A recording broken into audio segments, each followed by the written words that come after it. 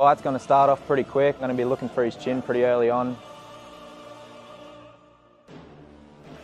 My name's Kitt the Killer Campbell. I have a professional fight record of 5-2. I'm from Phillip Island in Victoria, fighting on Hex Fight Series. My dad's my motivation behind it all. He got me into judo at an early age, comes to every fight, he's always watching. I just want to get there for him, make him proud. Training hard day in and day out with my coach Travis Grubb, learning heaps off him. Guy's a scientist in the sport. Feeling sharp, feeling fit, weight's coming off nice and easy. By the time it comes fight time, it's going to be Killer 2.0. My name's Kael fighting out of Costa MMA. Had 6 MMA fights for 5 wins, all by sub, and 20 professional Muay Thai and kickboxing fights. I did all my Muay Thai and kickboxing training under Laos Tui from Young Bulls back in the day. Some MMA work with Ed Babalok out of Muay for a couple of years, and I'm currently a purple belt under Ninos from the Australian Elite team. Training camp's been good. Yeah, feel good, feel physically fit and strong, so getting a lot of rounds in with fresh guys. Kael's made a good transition from kickboxing to his Brazilian Jiu-Jitsu. Yeah, he's submitted most of the guys in his fight. Kitt's got a good judo background and jiu-jitsu background. Aggressive with his hands, I think. This time it might be, kept standing a bit more and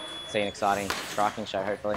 Bring back some of my Muay Thai. Coming up as a fighter, there's always going to be adversity. People are always going to talk crap about you. But you just got to learn to knock it on the chin. I mean, I'm the one in that cage fighting. I'm fighting hard guys that are main eventing on other shows. So I don't take easy fights. I went 5-0 in MMA, my first 5 cage fights. I had a loss about 12 months ago. I'm hoping to win this fight against Kitt to get my first loss back, I guess. There's no better feeling than winning, knowing that everything's paid off, all the hard yards that you put in, and it's just another step closer to where you want to get. I can manhandle him on the ground, I can manhandle him on the feet. I don't see him winning this fight.